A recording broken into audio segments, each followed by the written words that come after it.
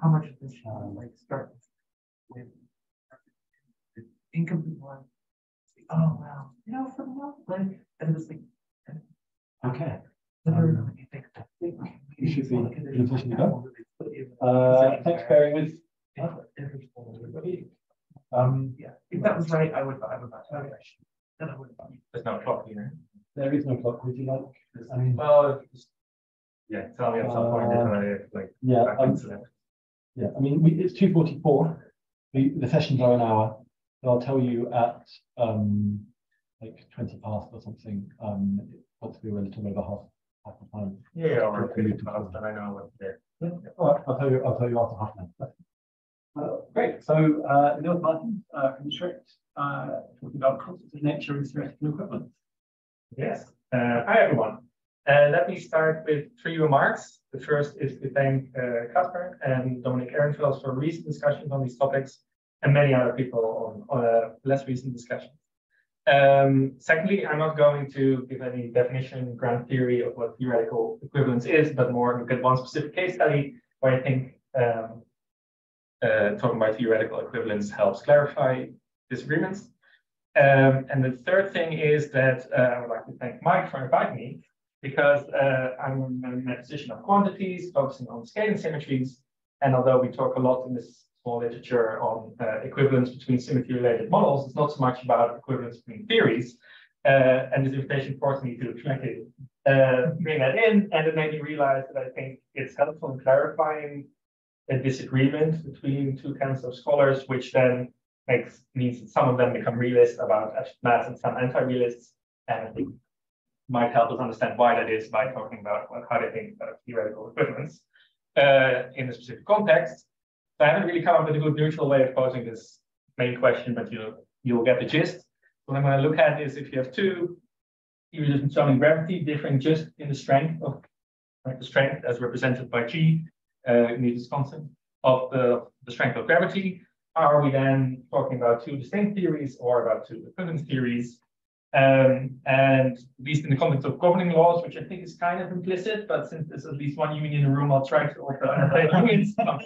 But I think we can check the cut afterwards if this really is going on, but that's how I think most of us are talking about it. And I think people like Casper and John T. Roberts and Mahmoud Jalal, and well, the Scoop case is a bit more tricky, tend to think of these as equivalents, so same theory. And I think that's not the case. Maybe Dave Baker also thinks that implicitly, but let me not commit into that thing yet. But just to kind of give you an overview of the lay of the land. Okay. So what I'll talk about is first this debate, the context in which I think previous question becomes important. It's realism versus anti-realism about absolute matters. And then I said I'll talk a little bit about how a union, if there were a union, which I'm not, how you might think about it. But then, so I guess the meat of the talk will be here, where we talk about standard Newtonian gravity. Yeah. Okay. So first, a bit about realism versus anti-realism. So at the face of it, if you look at Newton's second law and the Newton's law of gravity, it seems like the way the man on the street talks about it is that they, what did it put on the man on the street? As if they relate absolute magnitude. When we say, well, the mass of one particle, not the mass relation of two particles, but the mass of that thing, of this table, has a certain acceleration, etc. So you might think, that we should be realist about absolute magnitudes. In this case, I'm going to focus on masses, that these exist. So by that I mean monadic properties, right? The mass of this table, not over and above the mass of the relationship between this table and this chair. And typically, well, these are all qualitatively the same, or I should say, strictly speaking, they are best relatively discernible. So if you want to ask a question, well, this mass and in this world, that mass and that world, how do they accelerate under gravity? Then typically we say they also have quantities, non-qualitative identities, let the same name. So we say this mass has this table has a mass, let's call it George, and this mass, this object has a different mass with a different quantity. So that's, let's say, you're taking quantities which be built into being realist. By default. I mean, we can then sophisticate it later if you want, but that's it for now, until otherwise, let's just think that's the way to go. Yeah, but of course, the quantities we're looking at typically in physics, chemistry, etc., are dimensional or dimensionful. Anyway, they're not dimensionless, and which means they're represented by a numeric number times an arbitrary unit. So you might think, oh, but aren't these just relations, typically ratios, in the skies? When we say this thing is 3 kilograms, isn't that really kind of that? Doesn't that just mean that it stands in a 3-to-1 mass ratio with this thing in Paris that we used to have as a set of kilograms? Not true anymore, but it was when I started working on this stuff. Yeah, so an anti-realist might say, no, we only need mass ratios, and we don't infer absolute masses. Okay, so to kind of say similar thing as what I said before in different words, even if you're a realist, you have to, right, because they're all the masses are qualitatively the same, yeah, qualitatively the same, because we can't directly talk about discretities. Well, this is the case. So for any dimensional determinable, such as mass, if you the magnitude predicate of any particle, if you want to talk about, I mean, I can point at it, but if I'm calling with Mike over the phone, I want to talk about masses, or send an email with numbers, etc., and then we'll have to communicate it, express it in terms of how it relates to something else, to some unit or some other object, etc. Right? So even if you're going to advocate realism about masses, you're not going to get around this. Right? You always need to represent them that way, and that's done in a non-unique fashion. But this kind of kinematic inexpressibility of absolute masses, that's not enough to say, okay, they don't exist. Right? Because what we want to ask is, well, are they dynamically, are they empirically redundant, or do we need them? Do we need them to explain empirical phenomena? So the real question is then whether mass scaling leads to an empirical difference or not. Whether if it does, then it seems like you need to be realist about absolute masses. If it doesn't, then you might as well shave them off with Occam's razor. So what we don't mean by this is a passive scaling, a passive transformation, which is just a change of units. So what I'm not talking about is the numbers and the unities we use to represent absolute masses. So I'm not talking about this uniform scalar multiplication of this number. What's typically done is when we do such a passive transformation, you also change the value of any constant of nature, which also has mass dimension, in this case, Newton's constant. I mean, you don't have to do this, right? You keep in principle because use some units for mass and different units for G, but typically we do this, right? So typically you're like, okay, when you change the units consistently, you multiply all the masses by alpha, and then you divide your original G by alpha, and nothing changes. And okay, well, that's not surprising because we're just only changing the labels. There's obviously no empirical change. We haven't done anything in the world. So this is not, when we're asking the question, does the mass scaling lead to empirical difference? We're not talking about the passive case. We're talking about the active case. If we change these masses out there in the world, if they exist, is that going to lead to a difference or not? So yes, the way the realist wants to talk about it, I've tried to illustrate this, is that the laws are mappings from a bunch of absolute magnitudes, right? So in the case of gravity, it's mass, another mass, and a distance. And that's a bit too much to draw. So here I've left out the distance. So we can look at two particle systems, assume they all have the same distance. So this is some dimension I've not drawn here. And also for simplicity, so I just only need to draw one line because I'm lazy. We'll just talk about situations where we have parts that are equally massive, right? So this is all the possible mass magnitudes you can have from, well, 0 is excluded, but all the way to infinity. Yeah, so this also represents that you have two particles with added masses.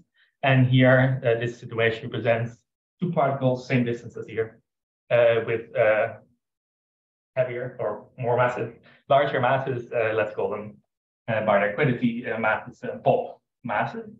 And then what the law does, according to the realist, it just maps and well, there's two masses and the distances to a certain acceleration. That's what the law does, right? So curly G here, the law, the function from these things out there in the world to other, which are not really observable directly, to things out there in the world which you do observe. And so whenever we try to talk about this on the phone or however, we do need to express in terms of quantities, but these are just labels we put in between, right? So we could use kilograms, etc. And then if we express this function curly g in terms of the normal equations, numbers, etc., standard g, then this fixes the value for g.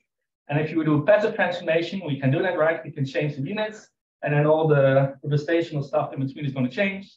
But that's not going to change the real law, at least not according to the realist. It's still right. The begin point and the end point are the same. What happens in between, that is human garbage, right? So to speak.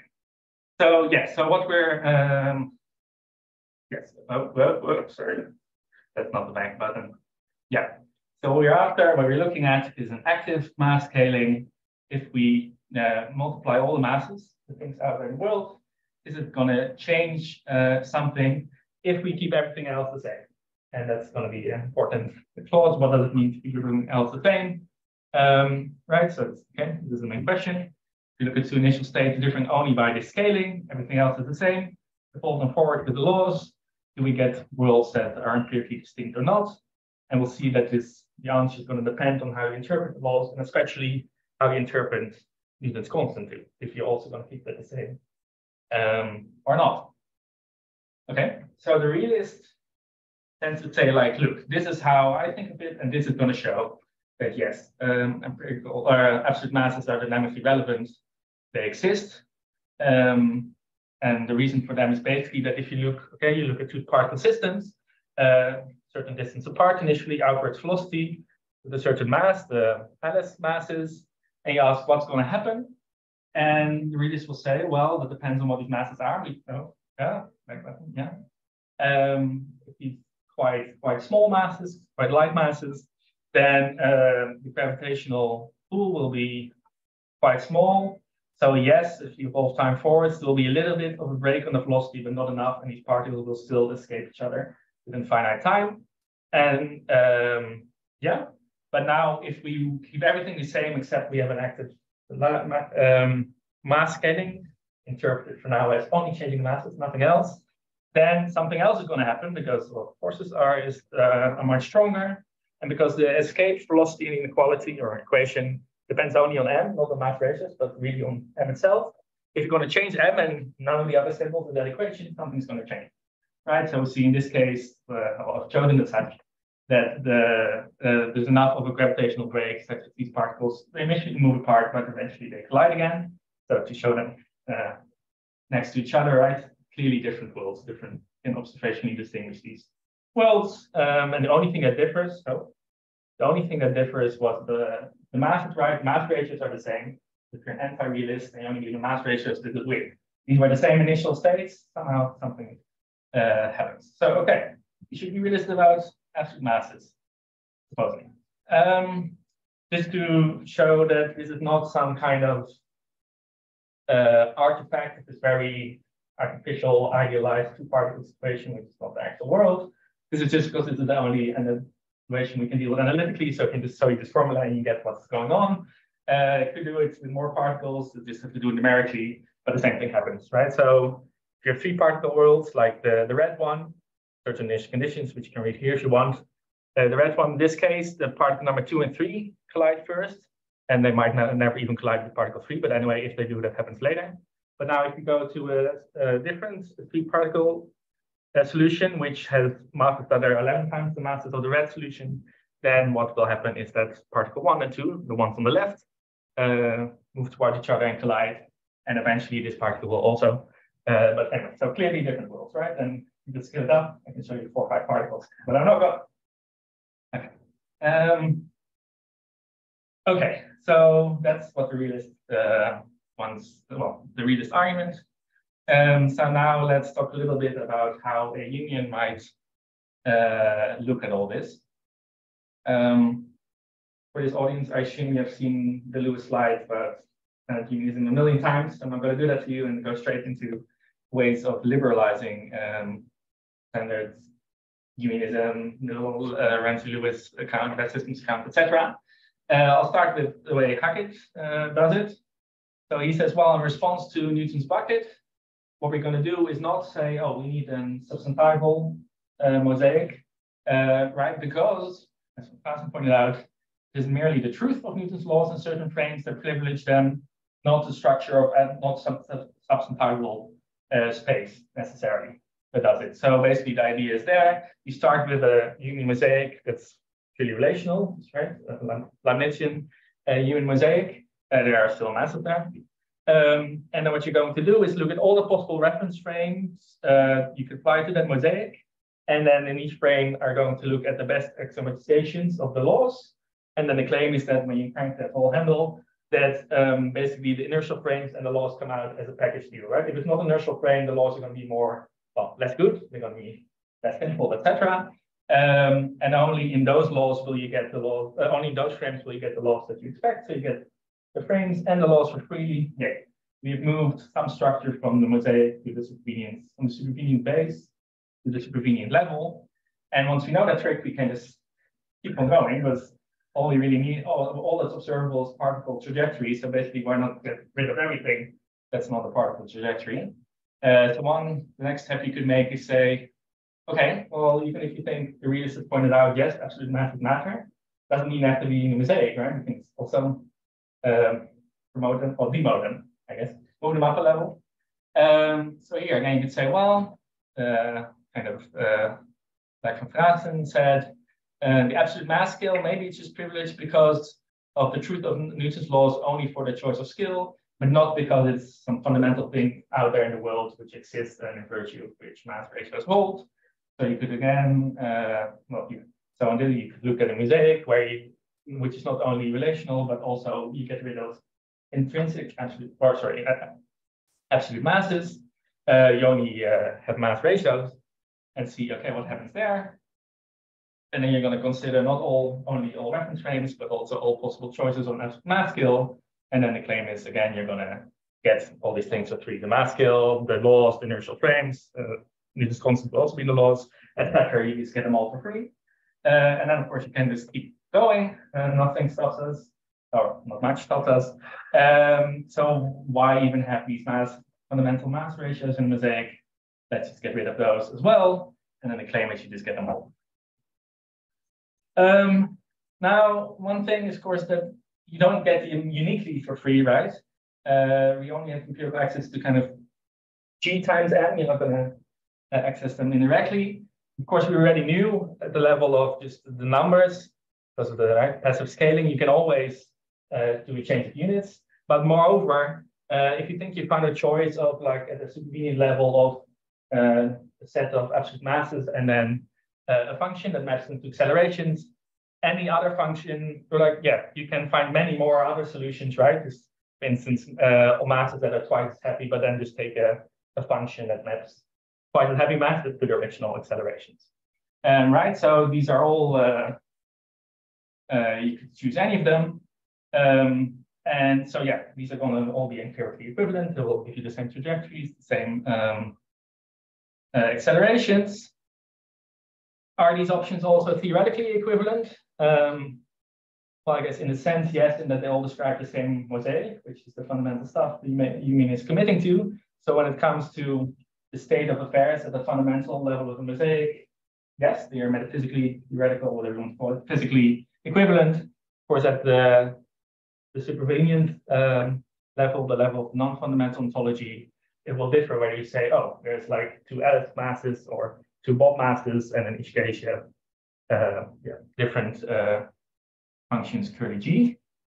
Now, what I guess you could do if one were a Humean, which I'm not, but trying to think about what a Humean do, you could then say, well, I could do kind of some generalized notion of sophistication and say I'm just going to force that all these options are the same. And we're stipulating it, or what you then need to do kind of the metaphysical counterpart of that move, that you remove the equidities from the absolute masses. Right, so they all differ in terms of equidities, but yeah. So you could make the move, the sophistication move, which I guess many of you are very familiar with. So I take it that that is what the Humean might want to say. I'm not too happy with that, because at that point it kind of feels like you dissolve the original question of like, right, I want to know like, if you change this mass into this mass, is something going to change in the world? And it just seems like if you do this, then you can't really even ask that question anymore. But I guess if you're Humean, maybe you don't it's like maybe too modal question anyway, and just maybe don't care. So maybe if I were a human, I would be totally fine with that. I'll leave it up to humans. Okay, but so let's come to well, the governing law interpretation. What does it look like from that perspective? And there, an important thing to point out is that I forget whether it's Casper or Mahmoud who coined the term exclusive. I think it was you, no? Yeah, that's you. Where they all talk about it, but you coined the term, yeah. There are two senses of scaling, and that I have just been using what is then called exclusive. Yes, exclusive one, right, where it said you multiply all the masses or you change them uniformly and keep everything else the same, and then it also includes the strength of the law as represented by normal font G, whereas you could also consider an inclusive scaling, whereas you, again, uniformly multiply that, but then also inversely scale the strength of the law represented by G. Why would you do that? I guess the idea is that where you represented G, like normal G, has the mass dimension is -1. So we'd say, oh, if you scale all the masses, well, G is dimension-wise, it is also a mass, but then in inverse mass. So you should scale that in the appropriate way. And then if you do that, then these scalings compensate each other exactly such that if you apply this inclusive scaling, nothing is going to change. Right? So they would say, this is implicitly the realist, back at the start of the talk, was using the exclusive scaling, but that's not the correct one. We should focus on the inclusive one. And you think, oh, that's weird, but then you change G. We don't have a different gravitational theory, but it would also say, no, that's fine. You're not changing theory. We're still looking at the same theory. So that's all fine. You don't need to worry about that. This is the correct scaling, and this scaling will tell us that changing the masses uniformly is, after all, a symmetry of the theory. Yeah, okay. Let me just have a brief intermezzo, because many of you will know the scoop test work, and you might think, oh, why am I not mentioning Chimique here? Let me just, Chimique, I think, is definitely the spirit of all of this, because he thinks, yes, scaling on masses is not is a symmetry, but it's slightly, the reasons are slightly different, because the way he thinks about this is, it's not because, oh, you need to change G in the appropriate way to make sure that it's a symmetry.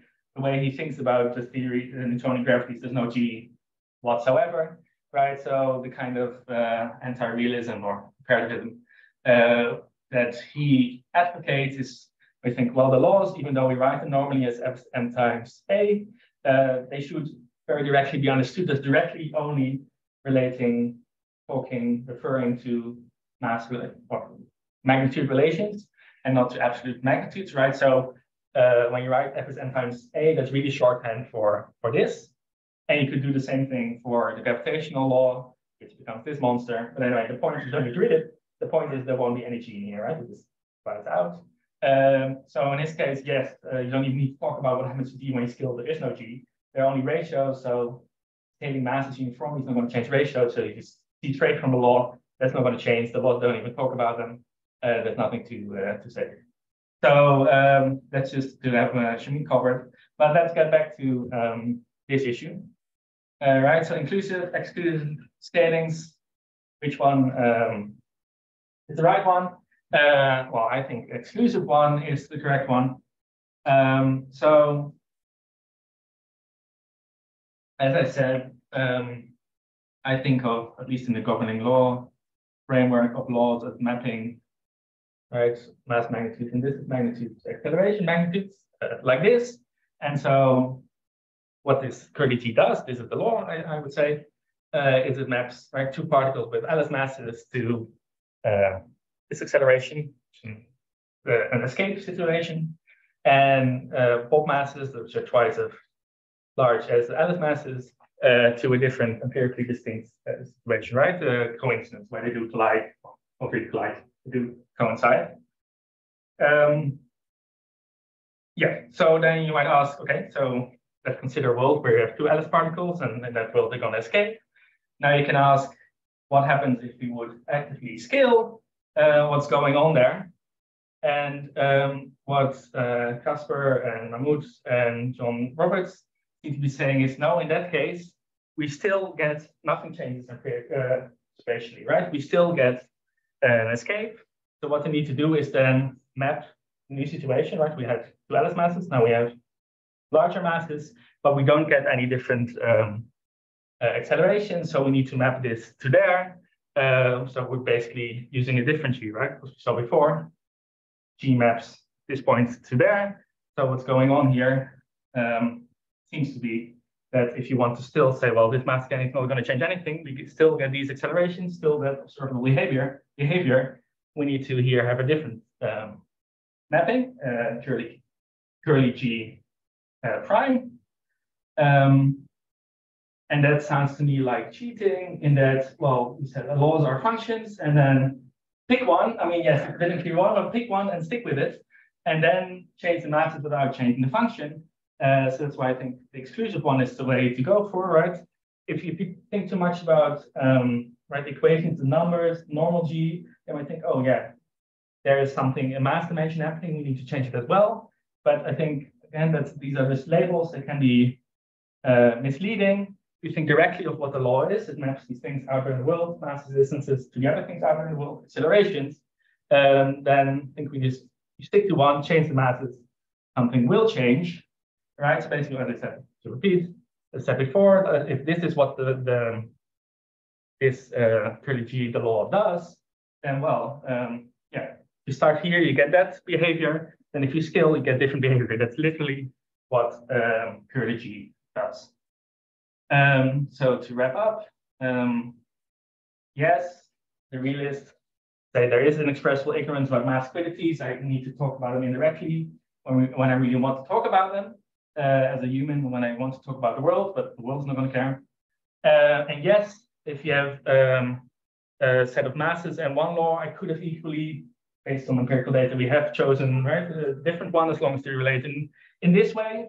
But that yes, that's true, but that doesn't mean the fact that we can choose any of one, right? We can choose any of these options, but we have to choose one of them. We cannot choose all of them. Pick one and stick with it, right? So yes, I cannot tell you that we should have chosen the picture in the past. It might well be if all we observe in the world is this, that in reality, it's not like we had the Alice and the Bob masses, but actually the masses in the world are much lighter than we thought, and we have just a function like this.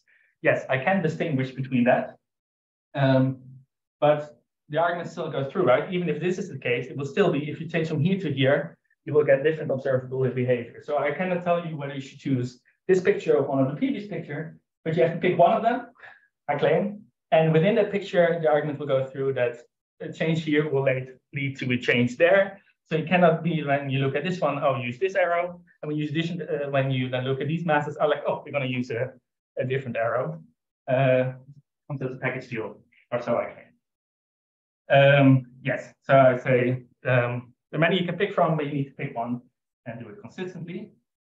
Yes.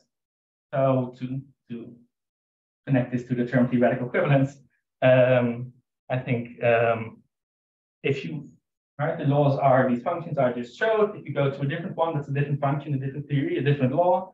These are different theories, whereas the other scholars think, no, it is still within the same theory. How much time do we have left? I mean, I could finish here, whatever. I would have to say it's been half an hour. So I could, well, I could also just skip this. There's a risk that we then have to go through it anyway, depending on the question, but maybe that's fine. Ah, okay. I mean, this is not very long. Yeah, 2-3 slides. So that was the main point I wanted to make. But you could then go on, so as a little encore. What you could do is come up with a different theory. So now I've been talking about kind of the standard version of Newtonian gravity and looking at it from an opening law perspective. But you could also look at another theory in the sense of different equations, and then things might change. So if you still want to be a realist, I think there's a way to do, an anti-realist. There's a way to do it, to say, yes, math gains are symmetry, but I don't think it's going to work by just saying we need to do an inclusive scaling as before. You just need a totally different theory, and then I think you can make that conclusion come out the way on once.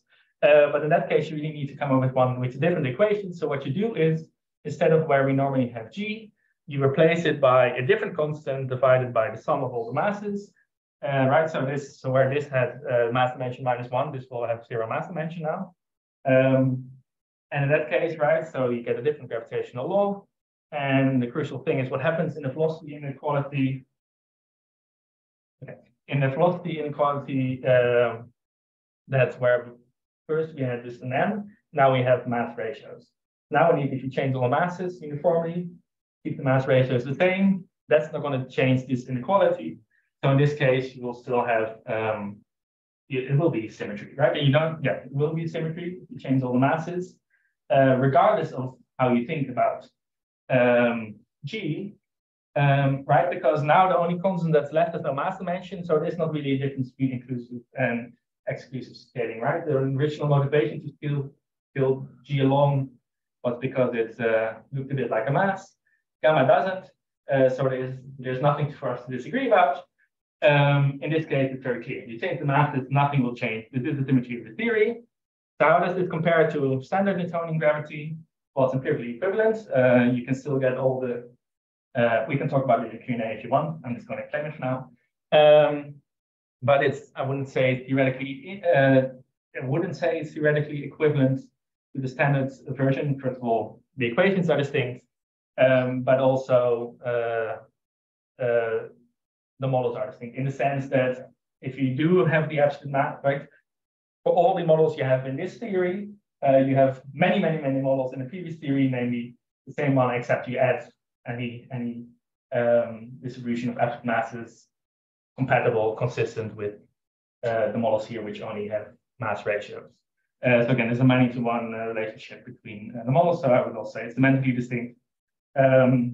So theoretically inequivalent, but you now can get mass scaling to be symmetry. That's what you are after.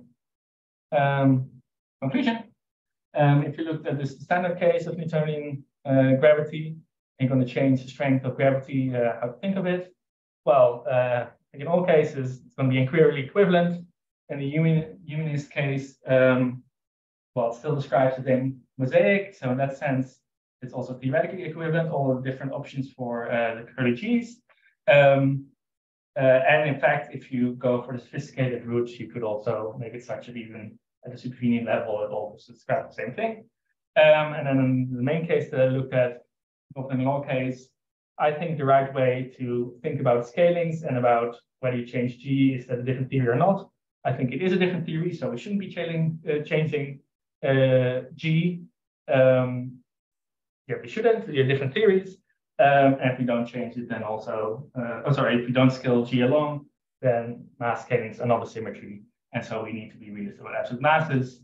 But if you don't like that conclusion, you can go for this theory for the Machian alternative. And I think then the conclusion does work, that we should not be realistic about masses, but not because of the G issue, but just because these are different laws where it is actually a symmetry, where you just use one function, right? If you just see this as a function, you don't choose the function, just if you scale the masses, you still get, using the same function, get the same acceleration without having to handpick your function every time you change the masses to make sure nothing changes observationally.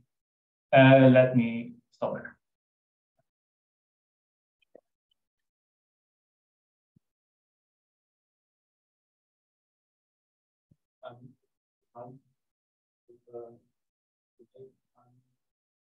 Are there references?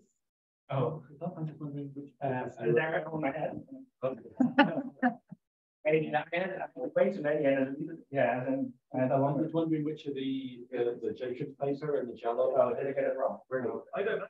Oh, this is This must be the nature of a company. that one, yes. Yeah, I knew That that. would be. Oh, did I? I thought it was only published online, but not in the physical. Okay. Yeah, that's right. It's Okay. online. Like Okay, yeah, that's why. Okay, it's that one. It's that one. Yes. This week I've been fighting with publisher about the case, so having the whole mindset. Sure, yeah, I'm happy to call it one, but it's that one. That's that paper. And the Mahmoud Law is a draft on Filter Archive, which is not published yet. And the John T. Roberts thing is still the 2016 draft on academia. Mahmoud's paper is forthcoming in Studies in Methods. Oh, good. Okay. Great. Nice. So back onto the regular Q&A. We'll go with Mike first. So this was really interesting. I wondered how much of this rested on not just denying relationalism, but accepting criticism. So you said that you might